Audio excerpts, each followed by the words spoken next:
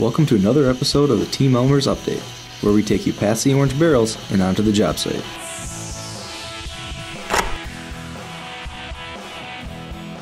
We're heading back across the mighty Mac again, this time just south of Sault Ste. Marie near Dafter, Michigan, on Interstate 75. Team Elmers was given the task to replace two large culverts, which were installed roughly 50 years ago and had reached the end of their service life. In order to accomplish this, the Michigan Department of Transportation had to close off a section of the interstate and redirect traffic before our Hillman-based Team Elmers crew began the process. Well, the very first thing is, we set up traffic control, and we had a big detour on I-75. And then when we got there, we do our pavement removals, and then we had to have our big crane or Manitowoc set basically 11 semi-loads of sheeting, get that all installed. Starting, we had to drive sheet piling to build a coffer dam to de-water the old culvert, and we dug it all down and ripped it out, disposed of the old culvert, and we had to line the bottom with 2 different layers of rock, and then install the culvert with 8,000 bolts and ungodly amount of pieces, and tar it, seal it. Had to wrap it with 2 different layers of textiles, and now we're on to the sand now, sand backfill, and hopefully concrete in a couple weeks.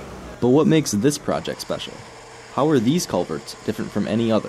Well, on I-75, usually we don't see much of the metal culverts. Typically it's a box culvert, concrete in style.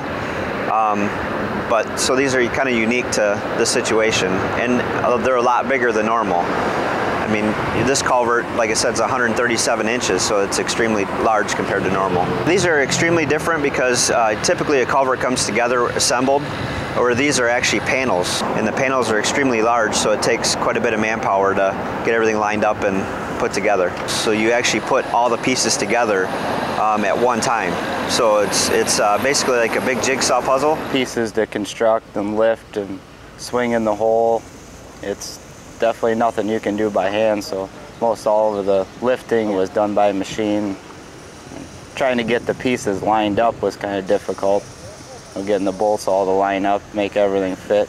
Now that we did one, the next one will be a lot easier. Actually, for such a small area of where we're working, it takes a lot of equipment. We've had large excavators to 345 size machines. We had our Manitowoc 70-ton crane, sheeting hammers, dozers, loaders, and we're only working within a 200-foot spot.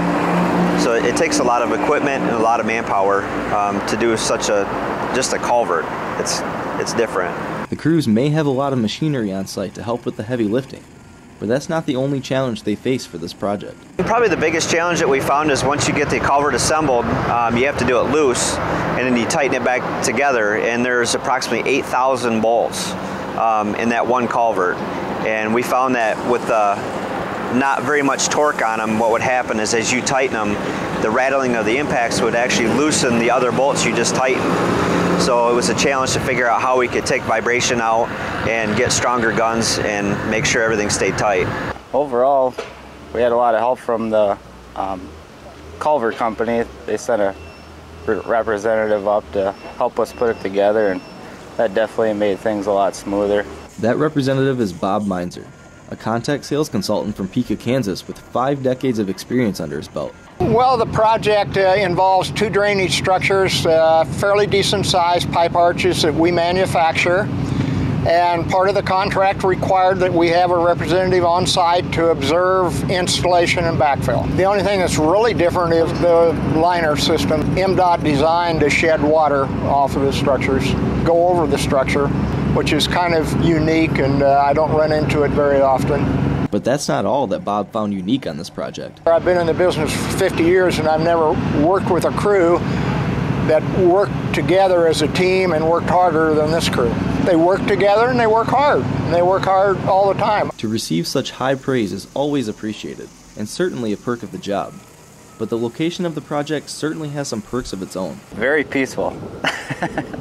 All we see is deer and birds.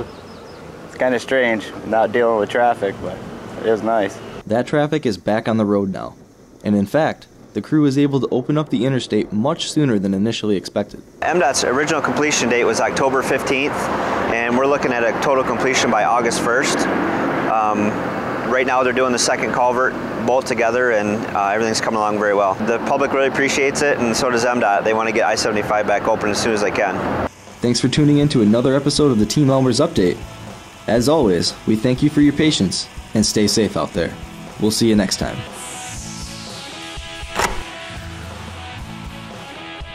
Don't forget to subscribe, follow us on Twitter, and like us on Facebook, and check out teamelmers.com for more project information.